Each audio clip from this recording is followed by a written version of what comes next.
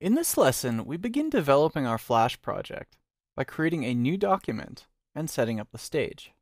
So here I am in Flash Professional CS6, and I'm presented with the welcome screen.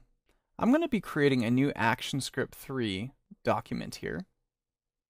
So the document's now been created for us, and I'm going to go in and right away save this document. This will be 06_1.fla. So I'll save that.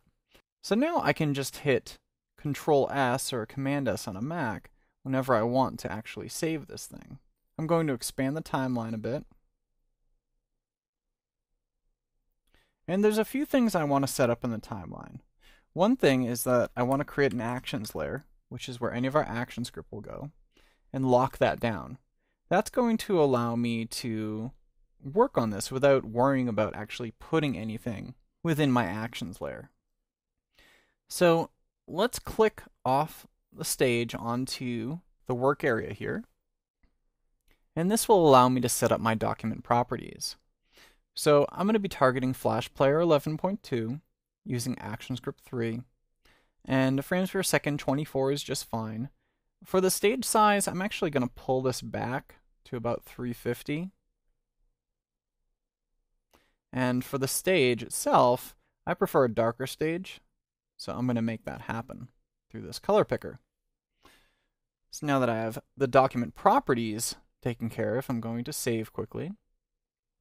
And then the next thing I like to do when I'm setting up a project is to actually go into View here and toggle my rulers on. This allows me to see the placement of objects on the stage, and it will also allow me to drag out guides.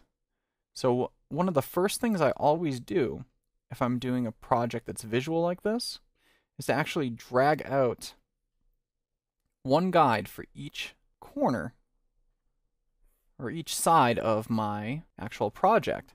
This will just simply allow me to be able to position things a lot easier, especially if I have snapping on. Because if I have snapping on and I snap to guides, I'll be able to actually draw out things and my cursor will just snap to the bounds of the stage. So it'll just make things a little easier for me.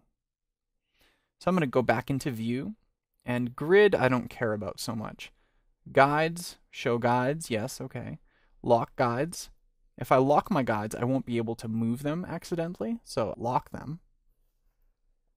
And then I'll go back into View and check my snapping.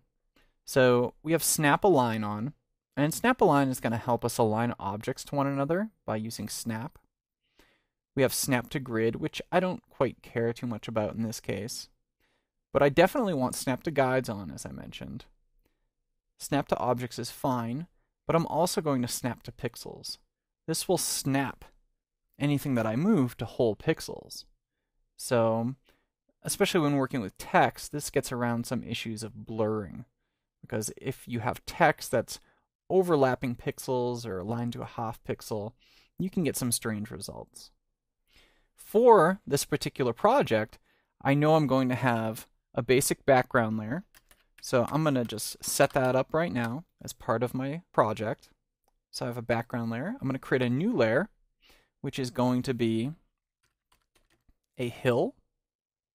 And then create another layer, which is going to be, I'll just call it player. And then I'll lock all these layers down and perform another save. So now that I have this all set up, my stage is to a point where I can actually start doing things with it. So this particular lesson has shown how to quickly go through and set up your stage for a project.